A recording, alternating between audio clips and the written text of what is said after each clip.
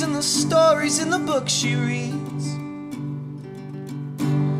Holly loves her mom and dad, and her brother Josh ain't so bad. The memories that she'll always have, she keeps them close to keep her glad.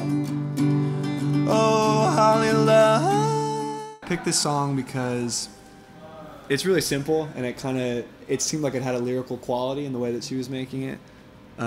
It's kind of just a list of all the things that she loves, obviously, but things that are clearly very close to her family, school, books, but then also some like more weirder things like making beads or like eating a lot of cheese.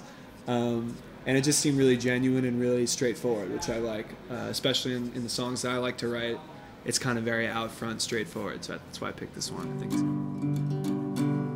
Holly loves to eat some cheese or make you a necklace full of beads, because the only world that Holly sees is a world of love beneath